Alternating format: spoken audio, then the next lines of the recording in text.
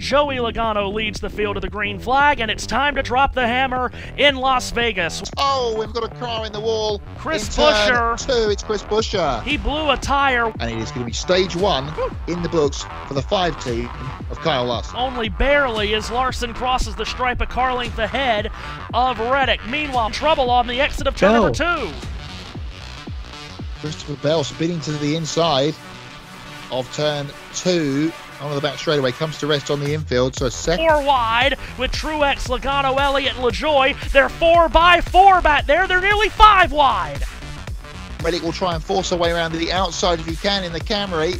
Larson mirror driving just blends up in front of him nicely, and off at turn 4. It is a stage sweeping day for the 5 team. Kyle Larson takes. They got a spinner. There's your late race caution. Oh, it's Corey LaJoie.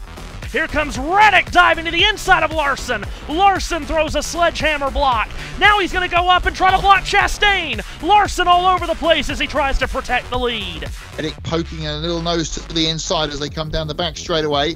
What will he do into 3? He goes high again. Larson blocks. Larson blocks to the outside. He'll keep Reddick up against the wall. Try and put him up in the dust as they come out of 4. 2 laps to go, 3 miles. And it hasn't worked out for Reddick. He's lost 2 car lengths. Across the line, Kyle Larson has taken the white flag. In the 3rd race of 2024, Kyle Larson is going to score career win number 24. Checkered flag, Kyle Larson wins at Vegas and cleans out all of everyone's chips tonight.